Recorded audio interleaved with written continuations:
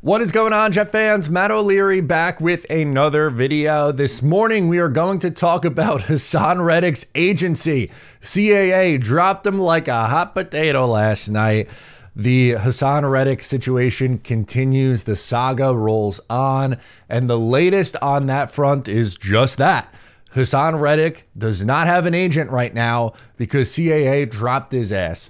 And we talked about Aaron Rodgers' comments a couple weeks ago about he implied that there are no longer Haason Reddick is no longer represented by CAA. When I talked about it, everyone was like, "Oh no, he's being tongue in cheek. He's being tongue in cheek." Well, what is he? Is he? He might have broken some news because then just a couple weeks later, look at this: CAA and Haason Reddick are no longer in cahoots.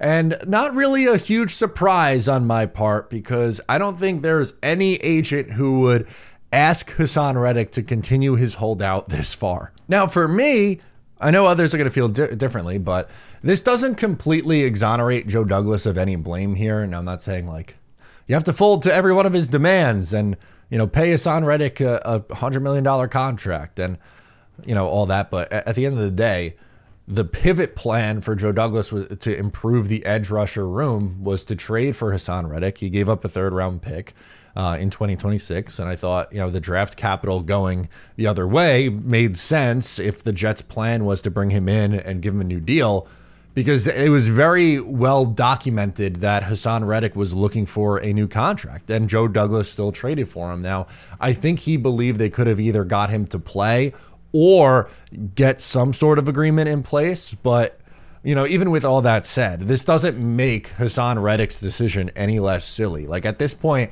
he has dug his heels in way too far, and no agent is going to be like, yeah, this is a good decision. You're actually making the right choice here by holding out 6 weeks into the NFL season. If you're wondering what the tally is up to, Haason Reddick has lost $12.2 million so far this year. He was scheduled to make 14.25. So what's the final play here from Reddick? Are the Jets going to be able to, one, trade him now with they have absolutely zero leverage because everyone in the world knows he's not going to report unless he gets a new contract because he's willing to fork over $12 million in fines when he's only making $14.25 million in fines. But also, if he holds out through the entirety of the season, he doesn't accrue the season. So that means we're right back to where we started next year, that he would still be on the same exact contract a year later. He's just a year older and hasn't played in the league in a year. So what's the final play?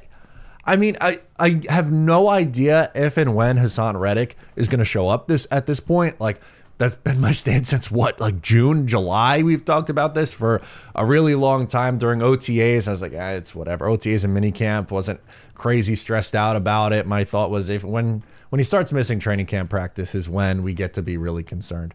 And training camp came and went. The preseason came and went. The Jets' first game came and went. And now they are 5 games, soon to be 6 games into their 2024 season. And there is still no sign of Haason Reddick. I want to talk to you guys about today's sponsor, Lofi, the best nicotine pouches on the market. Guys, unfortunately, had a really bad habit of chewing tobacco. It was gross, disgusting, and products like Lofi helped me stop. I have right here the espresso pack. That's the one that I've been using this week. My 2 favorite flavors, aside from that, are the wintergreen and the mint. When I feel a midday slump coming on is usually when I like to toss one in. Usually some people reach for the cup of coffee, or maybe it's a Diet Coke, or, whatever. But you could use this in order to do the same thing.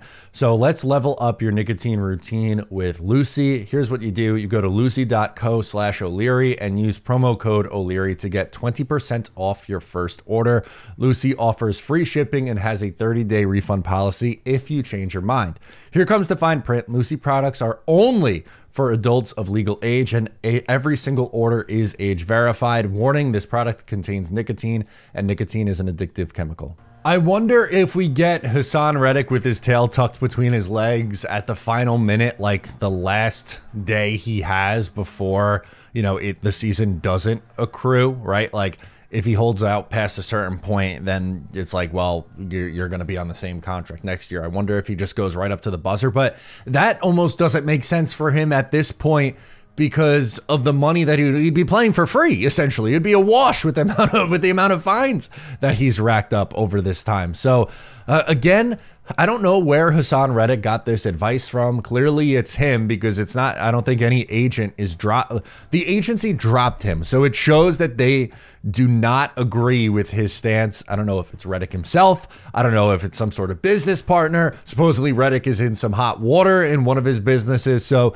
it's just an absolute mess right now.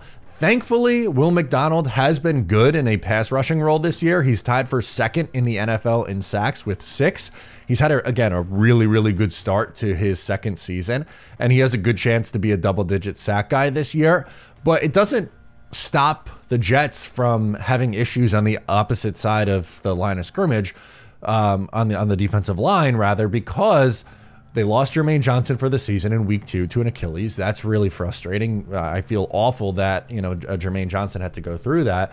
But now you have a rotation of, Michael Clemens and Takk McKinley and these other guys who just frankly are not at the same level as a player like Reddick. So it does impact their pass rush. It has been a problem at times this year.